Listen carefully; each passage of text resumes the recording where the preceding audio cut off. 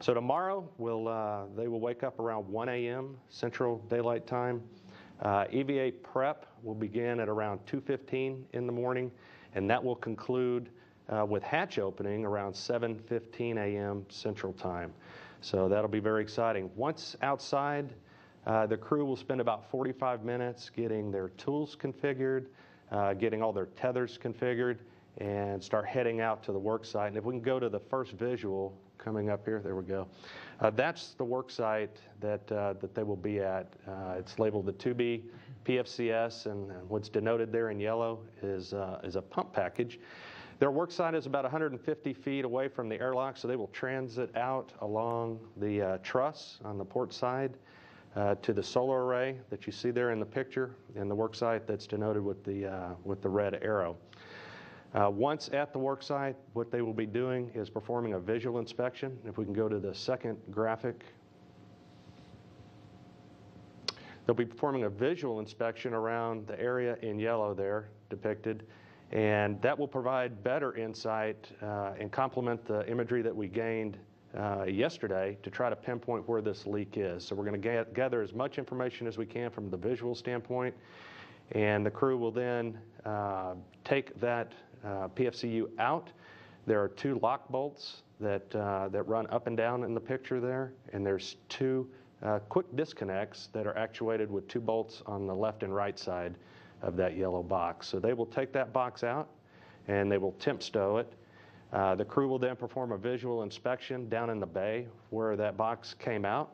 They will also look up under the box to make sure that there is nothing anomalous or anything that could provide some insight as to where this leak might be originating from.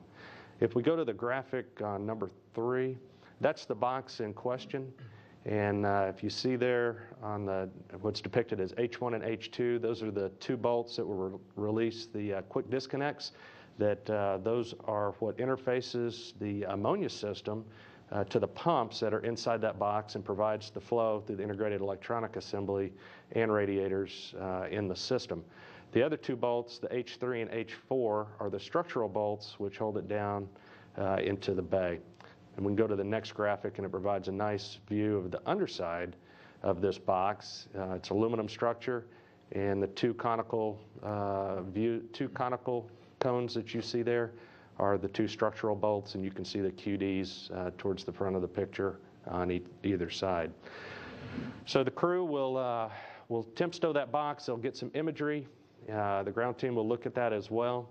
And then they will translate out several feet to pick up the spare pump package. They will remove that from the spare platform. They will put it in and replace the hopefully anomalous pump package.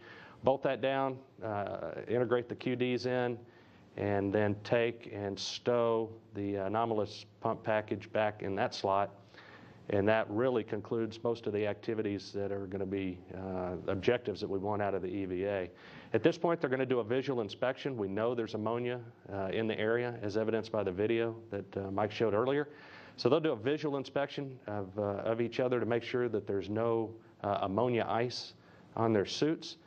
And once they have concluded that they are clean, that starts a bake-out timer. And we do that to make sure that we have adequate time for any hidden ammonia that might be on the suits to evaporate.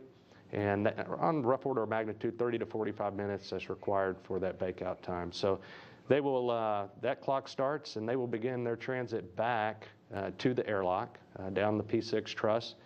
And once they get in the airlock, they will hook up on umbilicals.